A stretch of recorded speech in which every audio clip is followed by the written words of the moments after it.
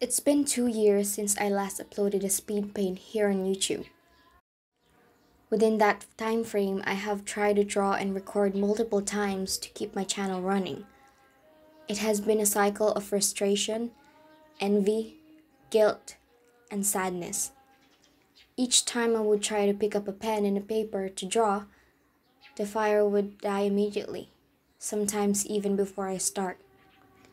I would watch some artists draw incredible works, be inspired, try to draw, then it would end on me just giving up on another work in progress.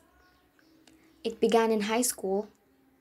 I noticed I wasn't drawing much anymore compared to when I was younger. That's why I started this YouTube channel, to seek engagement and validation, to inspire and motivate myself to create art. But then, it started getting even harder. The struggle of forcing yourself to produce something you don't enjoy anymore, just because you have to. Thinking of how much time you already wasted. I thought it was just an art block that's been going on for years. I thought I just lacked discipline to practice. And all that built up frustration and questions of why I can't draw anymore led me to search for answers. And what I found was, I didn't want it anymore. I read in a book by Mark Mason that if you want the reward but not the struggle, the result but not the process, the victory but not the fight, then you don't actually want it. I've been so in love with breathtaking artworks by artists. Heck, I was so proud of my greatest works. Those were the times where I enjoyed making them. But I don't anymore. I felt betrayed. I felt sorry for my younger self whose only wish was to become an artist. So I tried forcing myself more. And the more I try, the more I was disappointed.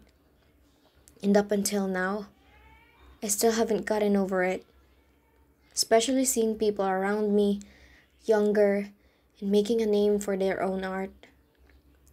Now, I'm trying to take things a little at a time. I'm still not sure where to go, what I want to do, or who I am if I'm not an artist, since that was what I always thought of myself. I know someday I'll get better. I'll feel better, and then I'll finally know what I want to do. I stopped forcing myself to draw for the sake of creating something, because no matter how much willpower or motivation I collect from watching other artists, if I don't enjoy doing them on my own, then I'll never be able to get better.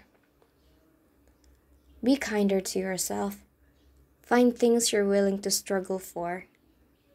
That's where we'll find our true happiness. So that's it for this video. I hope you guys enjoyed it. Please leave a like and a comment if you do. Subscribe if you're new, and I will see you guys next time. Bye!